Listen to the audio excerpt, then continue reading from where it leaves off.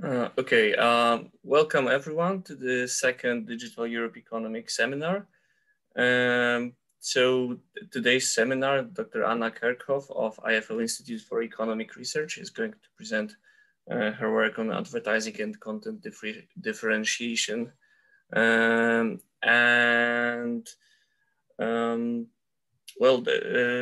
I guess I'm not very good at introductions, sorry. But thank you for coming here, and please, the floor is yours. Thank you very much. Well, thank you for having me. And let me just mention, so in case you have any questions or comments, please just interrupt me. So just unmute yourself and say whatever you want to say, because I might not see it if you raise your hands or use the chat. Okay, so I'm going to talk about advertising and content differentiation on YouTube. And I think you would all agree here that media consumption is a very important part of our everyday lives. So for example, the average adult in the US and also in Europe spends several hours per day consuming any kind of media content, including traditional media like television and radio, but also, of course, all the online media that you can find nowadays, like social media, online newspapers, and so on and so forth. However, while we are kind of similar in the quantity of media consumption, we also know that preferences over media content differ substantially between different groups of consumers. So for example, men prefer very different media content than women, and young prefer different content than old, and so on and so forth.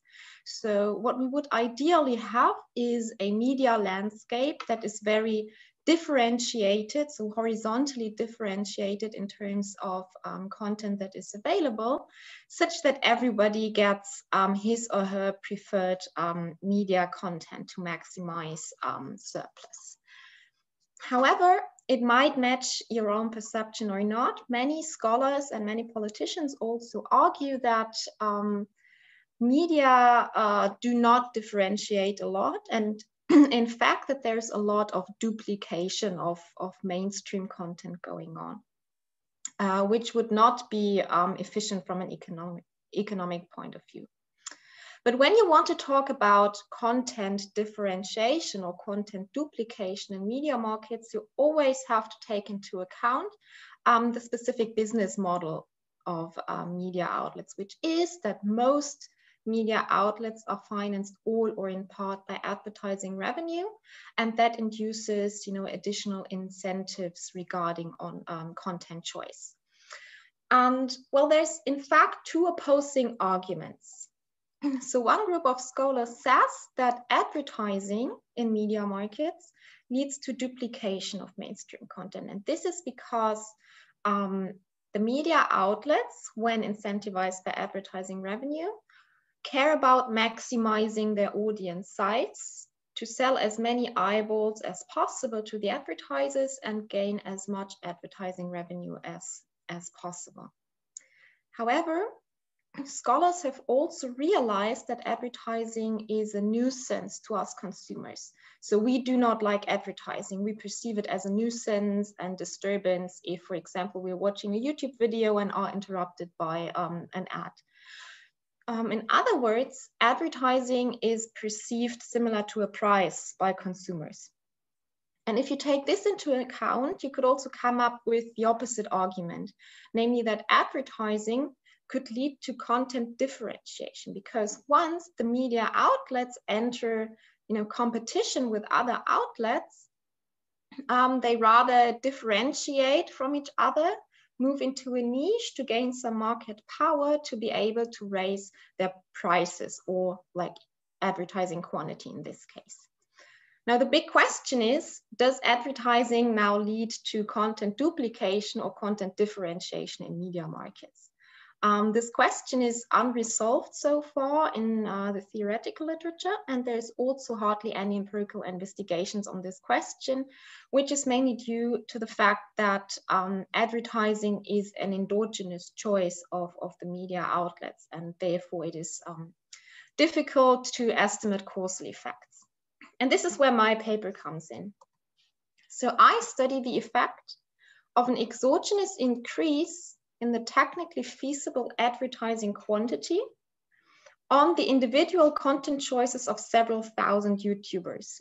And I exploit two features of YouTube's monetization policy to identify a causal effect, combining difference in difference and IV techniques. And the main results are as follows. So I find that advertising actually leads to an increase in content differentiation. And I will also show you that a likely economic mechanism that drives this result is that the YouTubers want to reduce competition to other YouTubers. So as far as I know, this paper is the first to find empirical evidence of a positive effect of advertising on content differentiation, which I think is an important insight given that many media outlets' options to generate ad revenue are subject to external regulation, and this additional channel that I'm going to present today should be taken into account. Okay, so this relates to a couple of strands of literature. So first, it is related to the literature on horizontal product differentiation, and more specifically to content choice in media markets, which is product differentiation and product choice in media markets. It is also linked to the digitization of media markets literature and to the literature on user-generated content. Okay, so let's go into the details. So I guess everybody here knows YouTube, so I don't have to tell you much about YouTube. So it's a video sharing platform based on user-generated content, and it is huge. So YouTube has an enormous reach. It is the second most popular website in the world, only after google.com. And just think about what that means. So, but in addition to being, interesting and huge and relevant in itself, it is particularly suited for my purposes because the YouTubers can generate ad revenue by permitting YouTube to show ads to viewers before or during their videos. And this works as follows. So imagine you are a YouTuber and you want to generate ad revenue. Then you can take a video of yours and tell YouTube, well, at this point in time in my video, I allow you to show an ad to my viewers. And then it is up to YouTube's algorithm to decide which particular ad is shown to a particular viewer, and if that particular viewer is shown an ad at all. So YouTube's algorithm does the matching between particular ad and particular viewer. The YouTubers have no say in that. And the algorithm may also decide that, the viewer has seen 10 ads in the last 10 minutes, so the viewer is going to be spared. And I'm, stressing this I just want to stress that there's no direct connection between advertisers and YouTubers. In addition to that, there's a very particular feature on YouTube that I would like to illustrate using this example. So this is a screenshot by the channel of Dagi B. So she's a very successful and large German YouTuber. She has nearly 4 million subscribers. And I would like you to pay attention to her video's duration. So I hope you can see that on your screens at home. So here in the lower right corners, you can see the video durations. And what you might notice is that nearly all of the videos are somehow between 10 and 14 minutes long. And there's a reason for that. So this is a video that is very short. It's just 4 minutes something. And what you can see here is one yellow dot. And this yellow dot indicates an ad break. So in this 4 minutes video is one ad break. This is a video that is just over 10 minutes long. And what you can see here in this video are 5 yellow dots. And there was actually a 6th one that I had to watch to make the screenshots. So in this video are 6 ad breaks. And this is what is called the 10 minutes trick. So the 10 minutes trick on YouTube refers to a discontinuity in the mapping from a video's duration to the technically feasible number of ad breaks that the video can carry. In particular, if the video is shorter than 10 minutes, you can allow for at most one ad break in your video. But as soon as your video is 10 minutes or longer, you can, in principle, have as many ad breaks as you want. Now, this 10 minutes trick has existed for quite some time, but long ago it was a hidden feature. This changed, however, in October 2015, when YouTube launched a new ad break tool, which had two effects. So first, it made the 10 minutes trick much more obvious to the YouTubers. And second, it also facilitated adding additional ad breaks. So on the left-hand side here, you can see the old tool, and on the right-hand side is the new tool. So what you can see here in the old tool is when you had a video that was longer than 10 minutes, this additional input box here would appear. You had to tick it and then type the exact point in time in your video where you wanted additional ad breaks to appear.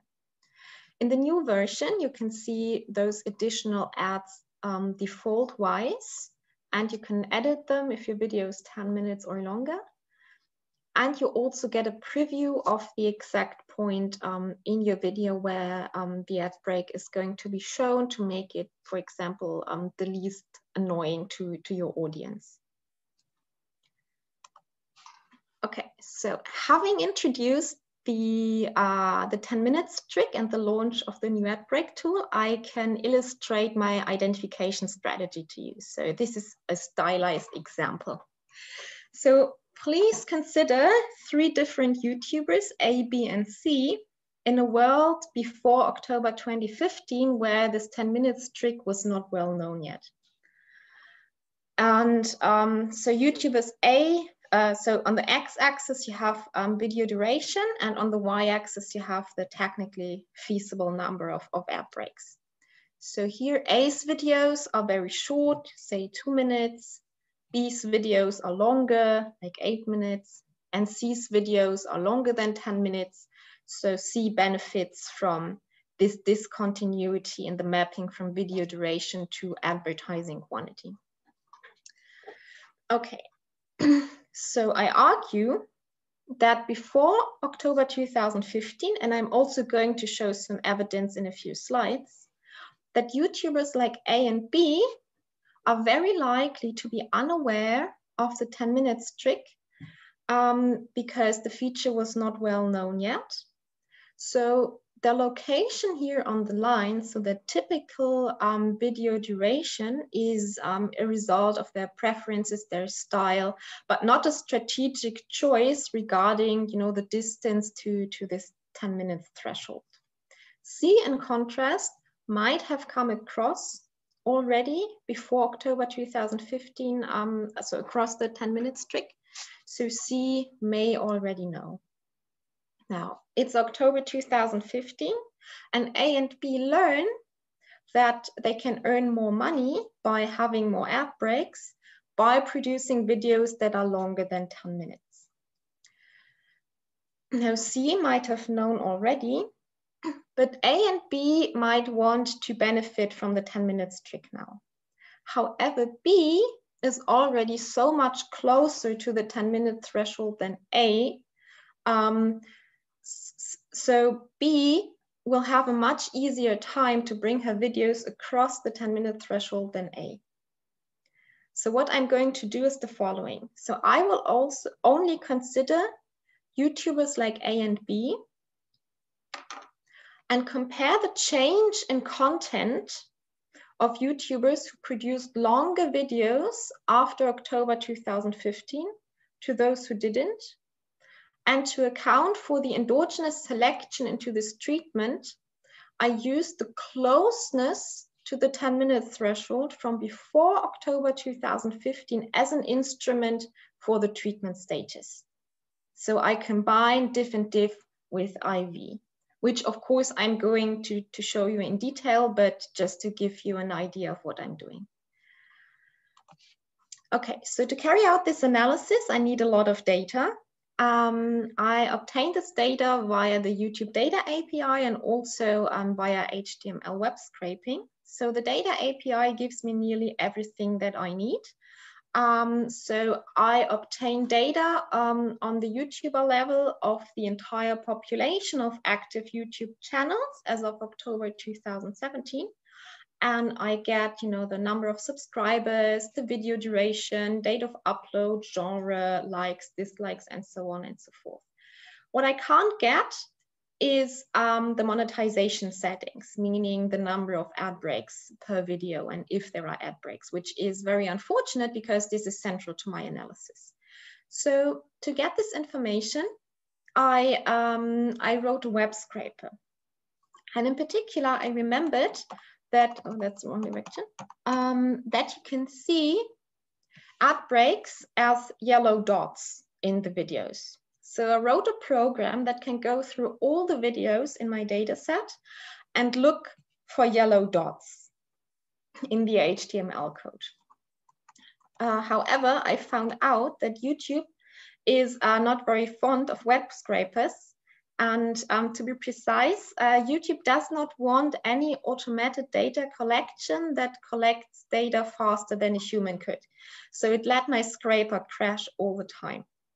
As a compromise, I had to make my scraper very slow as a human, but that meant that I couldn't go through all the videos in my data set anymore. It would have taken like 3 years or so. As a compromise, I let my web scraper pick 20 randomly drawn videos per YouTuber. And if it detects at least one ad break in these 20 videos, I classify the YouTuber as advertising YouTuber and as non-advertising YouTuber otherwise, such that I have the information at least on the YouTuber level, if not on the video level. My main dependent variable is going to be an indicator for mainstream content. And I generate this indicator based on the keywords that YouTubers assign to their videos. And these keywords make the video searchable via the search engine. So for example, a funny cat video with a funny cat, ball, mouse, pet, whatever. So for each month, for each video genre, I compute how many views a certain keyword has attracted, rank them in descending order, and I classify the upper 1% of this distribution as mainstream keywords. I have a couple of robustness checks on this arbitrary choice, so don't worry. Then, having those mainstream keywords, I assign a dummy equal to 1 to all videos equipped with such a mainstream keyword. And to give you an example, so consider March 2015 and the genre science and technology. There are around 13,000 different keywords. The most viewed ones are do-it-yourself, self-made, and homemade. And the distribution of views over keywords is very heavily skewed. So those 3 top keywords attracted like nearly 4% of all views. The upper 1% of keywords, so the mainstream keywords, attracted around 45% of all views, whereas the lowest 10% of keywords like hardly attracted any attention. Into my final data set, I include observations from January 2013 to January 2017. I keep only YouTubers left to this 10-minute threshold, as I said, so YouTubers like A and B in the stylized example, where I measure their position on this line in terms of their median video duration before October 2015. Such that my final data set includes around 16,000 YouTubers with around 1.4 million videos over a time period of 49 months. Okay, having the data, I guess the next step is to convince you that the raw data support the story that I'm telling you. So let's start with the effect of the launch of the new ad break tool in October 2015. So if this new ad break tool really made the 10 minutes trick more obvious to the YouTubers, what you'd expect to see is that the share of videos just over 10 minutes increases for advertising YouTubers afterwards and remains constant for non-advertising YouTubers. And this is exactly what you can see here. So on the x-axis, you have the development over time. And on the y-axis, you have the fraction of videos between 10 and 14 minutes, so just over 10 minutes. And this fraction increases for advertising YouTubers after October 2015, while nothing happens for the non-advertising YouTubers. Okay, in the following, I'm going to focus on advertising YouTubers, because I think that comparing advertising and non-advertising YouTubers beyond some illustrative evidence is going to be problematic, given that those two groups are likely to act based on entirely different motives. So in this graph and in the analysis and in everything that follows, it is just advertising YouTubers. Okay, so I announced that YouTubers like B are going to have an easier time to adapt their videos to over 10 minutes than YouTubers like A. Now, this closeness to the 10-minute threshold is a continuous measure, so I can't just compare to distinct groups. To still provide you with some illustrative evidence, I picked some YouTubers around the 25th percentile of closeness and around the 75th percentile of closeness to the 10-minute threshold. So these guys are closer. And you can see that the increase in the fraction of videos between 10 and 14 minutes is indeed a little steeper for those guys initially closer to the threshold than for those further away. Another way to think about this is in terms of bunching. So these are histograms of video duration of the YouTubers closer to the threshold before and after October 2015. And the red vertical line is the 10-minute threshold. And what you can see here is that before October 2015, this distribution is quite smooth around this threshold. While afterwards, you have this very evident bunching just after the 10-minute threshold. So YouTubers do bring their videos to just over 10 minutes to benefit from being able to have additional ad breaks. And this is, by the way, also the promised evidence for YouTubers not exploiting the 10-minute threshold before the new ad break tool was launched. These are the YouTubers, further away, and not much is happening here, neither before nor after. Okay, so let's come to my empirical strategy in a bit more detail than before.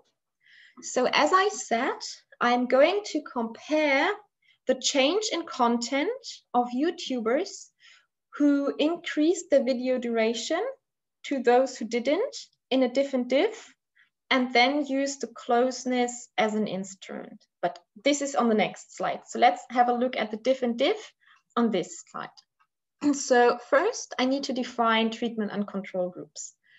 So I compute the share of videos between 10 and 14 minutes before and after October 2015 for each YouTuber in the sample. And if this share has increased by at least 5 percentage points, I classify the YouTuber as treated and as untreated otherwise. Again, I have a couple of robustness checks on these arbitrary choices, and defining treatment and control groups slightly otherwise doesn't affect my results. So having that, I can set up my baseline regression equation, which is as follows. So on the left-hand side, you have this indicator variable for mainstream content, which I explained a couple of minutes ago. Then you have the diff and diff interaction term, control variables, so mainly controls for video category, YouTuber and time fixed effects, YouTuber specific linear time trend, and an error. So this is a linear probability model where beta is the main parameter of interest. And you can interpret it as the percentage point change in the probability to produce mainstream content for YouTubers who could increase their advertising quantity relative to those who couldn't. Okay, so as announced, estimating this baseline diff and diff by OLS is probably a bad idea, given that YouTubers could self-select into this treatment status. Now, for example, it is possible that particularly money-loving YouTubers just self-select into this treatment and produce longer videos and also slightly different content. Therefore, I use the closeness to the 10-minute threshold in terms of the median video duration from before October 2015 as an instrument for DI, whereby the approach extends to those two stages, which I then can estimate by two-stage least squares. And the reduced form of this model would look like this. So you would have the mainstream indicator on the left-hand side, and here an interaction between the instrument and the post indicator, which I'm showing you because I'm coming back to that on 2 slides. So in order for this to work well, the instrument must fulfill certain requirements, of course. So first, the instrument must be relevant. In other words, close I must be correlated to DI, which is of course plausible. I have already shown you graphic evidence for that. And of course, we can also inspect the first stage results of my regression. And as a spoiler, so the F statistic is going to be larger than 140. So I really do not have to worry about weak instruments here. Second, the exclusion restriction must be fulfilled, which means that close I must not be correlated with the dependent variable mainstream. So put differently, the closeness to the 10-minute threshold from before October 2015 must not affect whether or not a certain YouTuber produces mainstream content or not. Again, I think this is plausible, but in addition to this argument, the panel structure of my data allows me to conduct a further validity check by means of an event study. So please have a look at this equation. So this is an augmented reduced form equation. So you have the mainstream indicator on the left-hand side. And what I did here is to interact each monthly dummy from before the treatment with the instrument close I, and each monthly dummy from after the treatment with close I. And if this close I really has no effect on the dependent variable, except through the treatment status DI, which only came into force after October 2015, then you'd expect these estimates to be close to 0, not statistically significant, and these estimates to be not equal to 0 and statistically significant. Okay. So these are the main results. In the first 3 columns, you see the estimates from regressing the diff and diff equation by OLS. And what you can see here is that the estimates are like extremely small and not statistically significant, even though I have many observations. However, this changes once I use the two-stage least squares approach. The estimates are now negative and highly statistically significant at the 1% level. And you'd interpret these estimates as follows. So the probability to duplicate mainstream content decreases by about 20 percentage points for YouTubers who could increase their advertising quantity after October 2015 relative to those who couldn't. Yeah, so an increase in feasible advertising quantity actually leads to a decrease in the probability to produce mainstream content. And well, the first stage results are fine. So as I said, the instrument is relevant. And also the reduced form results are in line with what you can see in columns 4 to 6. So they are smaller, but have the same sign and are also highly statistically significant. This is the event study. So the blue dots are the estimates from this augmented reduced form equation that I have just shown you. And the gray and orange dots are a 95% confidence interval.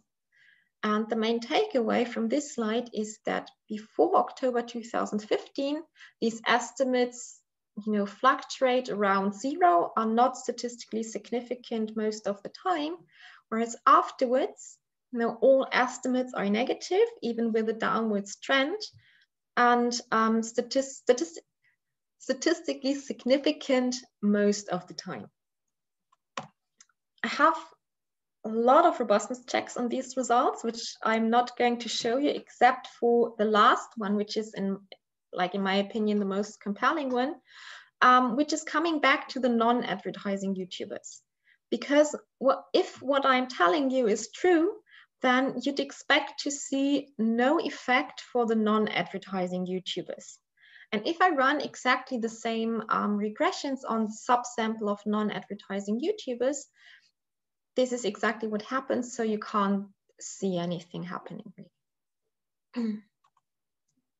Okay, so let me briefly talk about one likely mechanism driving these results. So in the beginning, I announced that the evidence that I'm going to show you is consistent with competition being one likely driver of what I have shown you so far. So I have shown you that the option to have more ads during a video leads to a decrease in the duplication of mainstream content. Now, why is this the case? So what I'm going to show you now is that mainstream content, so content that is in high demand by the audience, is also highly supplied by the YouTubers. So mainstream content is also produced by many competing YouTubers. And if you as a YouTuber would like to increase the ad quantity, which is similar to setting a higher price to your audience because advertising is a nuisance, then you risk losing your audience to competing YouTubers because your content is easily substitutable. However, when you decrease your mainstream content and rather produce niche content that is not very where you have more market power, this risk decreases. Okay, so this just as a summary. Okay, so I start this analysis by generating an alternative dependent variable, which I call competitive content, and this works analogously to mainstream content. So again, for each month, for each video genre, I compute how many times a certain keyword has been used, as opposed to viewed. So used this time. Rank them in descending order, and I classify the upper 1% of the distribution as competitive, and assign a dummy equal to 1 to all videos equipped with a competitive keyword. To give you an example again, in the same genre science and technology, the most used keywords are Deutsch, test, and review. So these are in fact different from the most viewed keywords. And again, the distribution of usages over keywords is quite skewed. And the correlation between competitive and mainstream content is rather high, so nearly equal to 0.6, which means, as I said, that content that is very mainstream is also, produced by many YouTubers. When I use this alternative dependent variable in the regression equations that I have already shown you, I get the following results. So the all S estimates of the diff and diff are again very small, not statistically significant, but the estimates from the two-stage least squares are negative and highly statistically significant, and in fact very similar to what I've shown you before, which is not a huge surprise given that those two measures are highly correlated. So these results would tell you that the probability to produce competitive content also decreases by about 20 percentage points if you could increase your advertising quantity after October 2015. Okay, so to further support this argument that like the avoidance of competition is one mechanism that drives this result, I have a look at the audience of a YouTuber, because if what I'm telling you is true, you'd expect that the audience of a YouTuber who moves into a niche and gains market power over the content that he produces becomes more stable. There's less fluctuation in the viewership if a YouTuber wants to prevent viewers from switching to a competitor. Unfortunately, information on the viewers is not really available on YouTube, but I scraped all the comments, including the commentators' nicknames from underneath the videos. So I used the commentators and the commentators' nicknames as a proxy for the viewers. And given that, I generate a measure for commentator fluctuation, which is the number of unique commentators over the number of comments. So imagine that each single comment underneath your videos is written by a different commentator. Then this would be equal to 1. Yeah, and this would be like the maximum.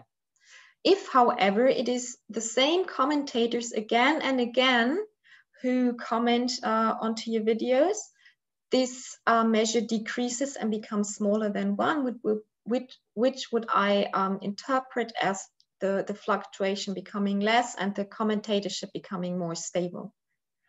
The change in commentator fluctuation is then the difference between this measure computed on the videos after the treatment and the fluctuation computed based on all videos for a given YouTuber before the treatment. Well, to check if this fluctuation really decreases for YouTubers who are treated, I estimate the following regression equation. It looks a bit different because it's not a panel anymore, it's just a cross-section. Yes, so you have here this difference in fluctuation for YouTuber I on the left-hand side, and on the right-hand side the treatment dummy. But again, I use the closeness to the 10 million threshold from before October 2015 as an instrument for the treatment status. I estimate those two equations by two-stage least squares. And if the commentatorship really became more stable after October 2015 for treated YouTubers, I would expect the estimate for raw to be negative. And this is exactly what happens. So even for the OLS, but also for the two-stage least squares estimation, this raw is negative, meaning that there are like a given number of comments are written by fewer commentators than before. Okay, how much more time do I have? I think 5-7 minutes or something like that, if we want to keep to this okay structure. I think I'll skip this and talk briefly about quality. So of course you could you could wonder how the quality of the videos are affected. So far we only talked about content and not about quality. And again, it is possible to come up with two opposing arguments. So first, you could think that once you differentiate from your competitors, you do not just soften price competition, but also quality competition, meaning that quality goes down. However, in this case, when you have more ads than before, each single viewer is also more valuable than before. So you could also have an incentive to increase the quality of your videos to keep your viewers watching. So measuring quality is, of course, not so easy. It's probably also a very subjective measure.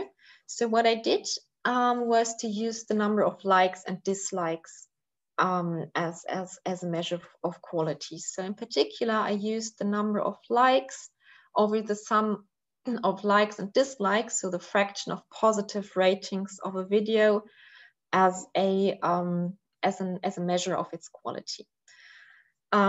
The advantage of this measure is that it is very straightforward to implement because these metrics are easily available. However, it is kind of a net measure of quality and viewers' aversion, because viewers hate advertising, and it is possible that they simply put a dislike or do not like a video just because there's 3 ads. So the quality of the video could in fact improve, but still, because the viewers hate ads, they give a dislike to express their ad aversion.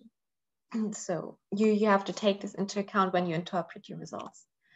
Yeah, that's some evidence for ad aversion. I'm sorry, it's German, but the angry smiley and the crying smiley clearly indicate that viewers hate ads.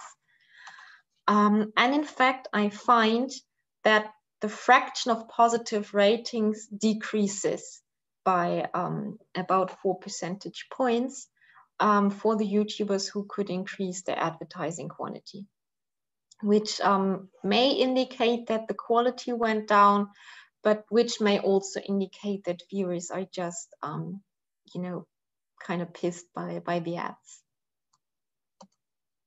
Okay, so let me conclude in time. This paper that I've presented to you studies the link between advertising and content choice. I find that an exogenous increase in the technically feasible advertising quantity decreases the YouTuber's probability to duplicate mainstream content. And one likely economic mechanism that is consistent with the data also is that YouTubers do this to avoid competition to other YouTubers in this ad price, so the ad quantity. Of course, like my paper has a couple of limitations, which also point into are some directions for future research. So of course, other economic mechanisms may exist. I cannot exclude that. So for example, it could be that YouTubers not only avoid competition and want to acquire a more stable audience, but that viewers that like niche content are also different in their characteristics from the viewers who watch mainstream content. So for example, it is possible that they are less ad averse, that they value your content more, and that you are therefore able to increase the ad quantity per video.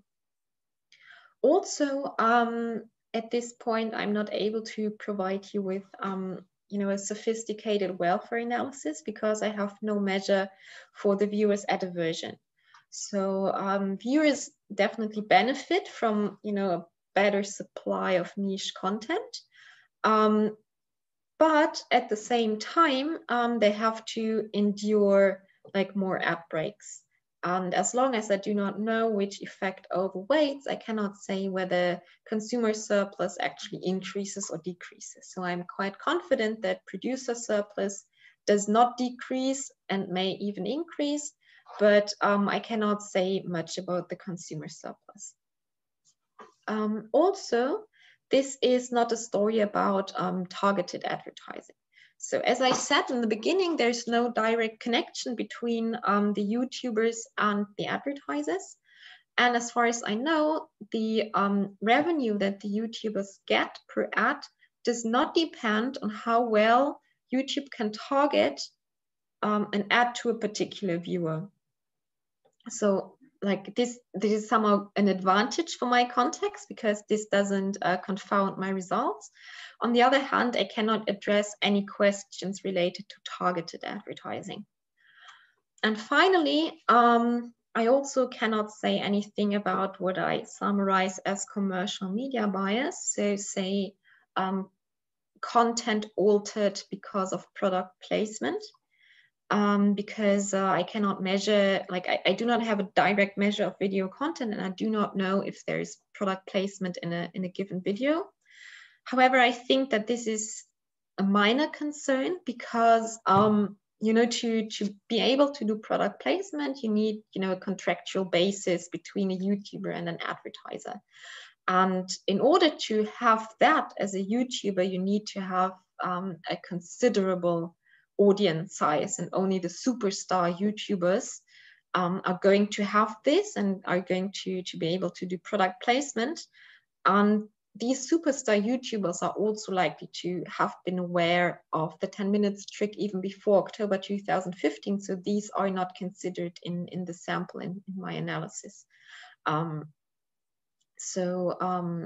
do not think that product placement is a major confounder in my analysis. Yeah, so thank you very much for your attention. That was it. Yeah, and I'm happy to take further questions. Thank you very much. This was a very great presentation. So does anyone have questions? If so, please do just unmute yourself and go ahead.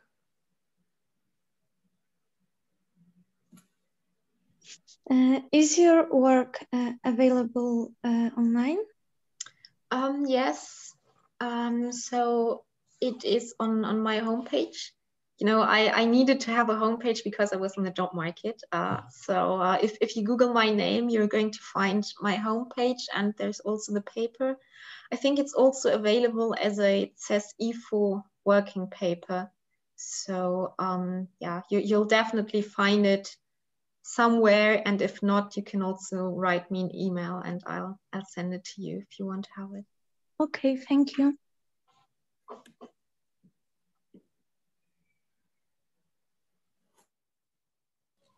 I have a question about the regressions. Yeah. I'm not sure, I might have missed it. Did you choose assume the normal observation? You did not assume a log normal observation for the regressions? Like not normal observations? In the normal distribution. Yeah, I think so. Normal and not, you assume they were normal. I don't think, I think I was kind of agnostic about this. So I asked because when I was looking at the distributions you've seen, it appeared to be log normal.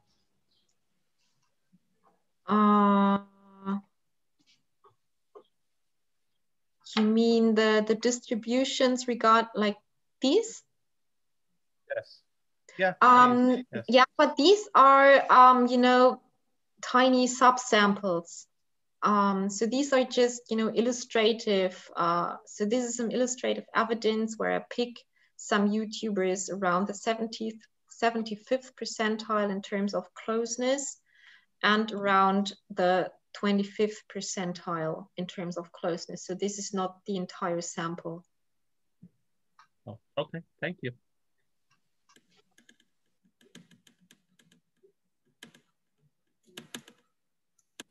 Do we have any other questions? Yeah, can I ask an unrelated question? Why is it 10 minutes? That's a fantastic question. So YouTube is very intransparent about this. So my guess is that they wanted to have a very simple rule that, you know, the YouTubers could understand, and they somehow decided, oh, it's going to be the 10-minute threshold. So of course, like a staggered rule would have made more sense somehow. So like have one ad break per 3 minutes video or something like that. Yeah, they went for the 10-minute threshold. I do not know exactly why. I couldn't find out. So I tried to contact YouTube, but of course, like I did this project as a PhD student, and they completely ignore PhD students. So I guess I need to wait until I am professor, and then I'll try to ask again. Thank you very much.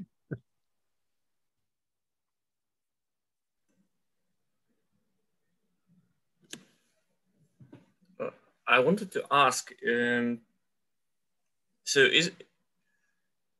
assuming there's some YouTubers who already created videos that were mostly above the 10-minute threshold, do you know if it also affected them in some way in terms of what content they create? Did they change what they were doing before due to the change in the competition, let's say? Or?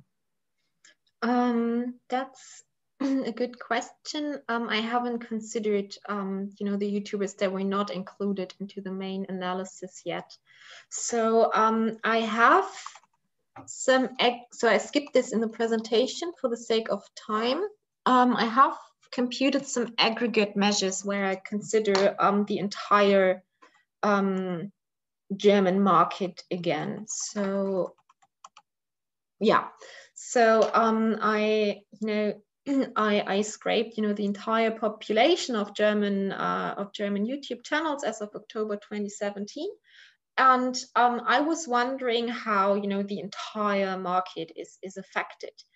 And if you like think of this market in terms of a distribution of, you know, the number of videos over topics, you could frame this question as, does this tail become longer? And does the tail become fatter? And what I find is that the tail does become considerably longer. So there's much more different unique keywords and topics around afterwards. Like no matter if I consider only the small subsample that I have for the analysis or the entire market, but the tail does not become fatter. So it remains constant. So I compute this using a Gini coefficient. So as a measure for concentration of you know, number of videos over topics. And this remains nearly constant. But then if you take into account that the tail also is fairly long in absolute terms after October 2015, you could interpret this as, you know, that those topics who were like sparsely supplied by videos before October 2015 are now, you know, better covered somehow, yeah. If that answers your question. So this is as close as I can get at this point. That's great, thank you. Do we have other questions? Maybe I would have a question. So thank you, Anna, for your presentation. It was really nice. I was wondering, probably you said it, probably I just missed it. Why wouldn't you use a regression discontinuity design? It was because the people self-select into the 10 minutes, right? Was that the major reason for that? Yeah, so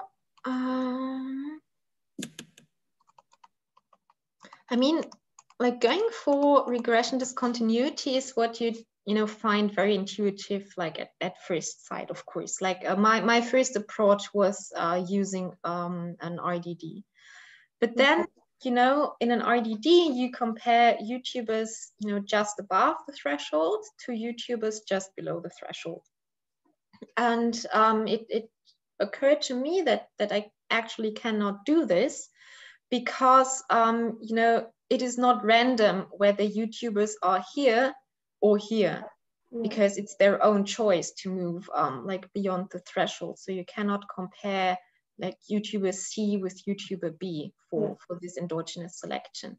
So like if you think in terms of this illustration, I rather compare YouTubers who are closer to the threshold with YouTubers who are further away in a sense. Okay, yeah, okay. Thank you.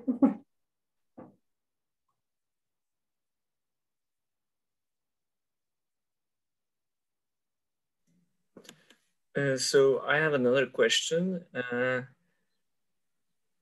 Did you detect any kind of like differences between, for example, I don't know, more professional and less professional YouTubers, in the sense that, I don't know, maybe between those who create more content and those who create less content, or any such, no? Yeah, so there is a difference in terms of, so there's heterogeneity in terms of the number of subscribers. So in the sample, the median number of subscribers of a YouTuber is around 1,000, which in my opinion was surprisingly small, because when we watch YouTube videos, we usually, I think, watch videos by YouTubers who have several thousands, if not millions, of subscribers. But in fact, this is just the very tip of the iceberg. The typical YouTuber has around 1,000 subscribers. And when I divide the sample at the median number of subscribers into those with fewer and those with more than 1,000 subscribers, I find absolutely no effect for the YouTubers who have fewer than 1,000 subscribers. And the entire effect comes from the YouTubers who have more than 1,000 subscribers, which may be because, if you do not have like many views and subscribers anyway, then you do not earn much from advertising anyway. So it might not be worth, investing the effort to change, your videos. This is my interpretation of this result. Also, the YouTubers with few subscribers might not care very much. Second, I also find heterogeneity in terms of genre.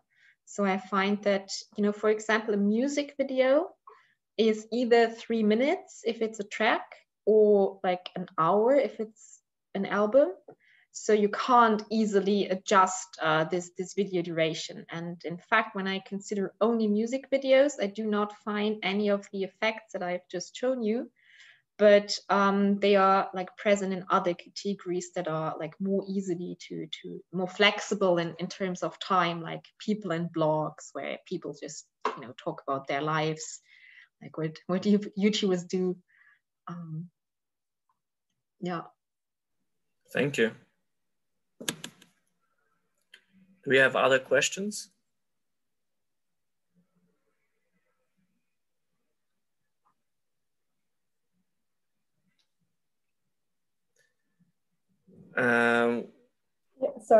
Maybe also I missed that. Sorry about that. But you showed that actually the difference out there are not significant, right? So that's why you then do the IV.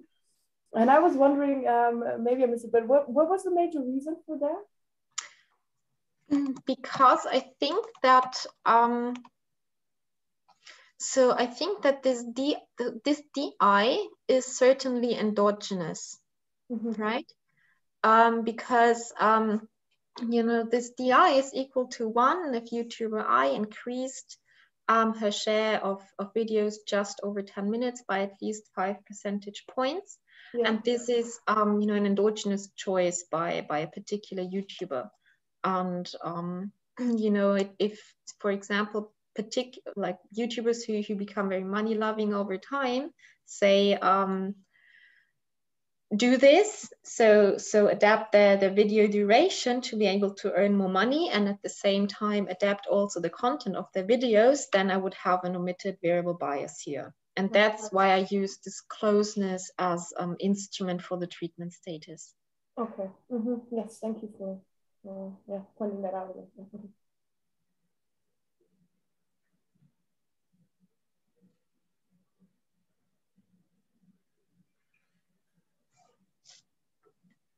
Okay, I think these were all the questions. I actually have a few more like general, more like asking about your advice, since you evidently did like tremendous lot of work with YouTube. And if it's no problem with you, if we could talk perhaps just a few minutes afterwards, and I'd ask you if you think that sure, some ideas are feasible to do with YouTube or not. And any questions for the last minute or? Okay, if not, then well, thank you everyone very much. Yeah, thank you. Thank you for the very great presentation, and I hope to see you at the next seminar, which will take place in a month. And this time on a somewhat different topic. It will be about cyberbullying. So I hope we'll see each other there.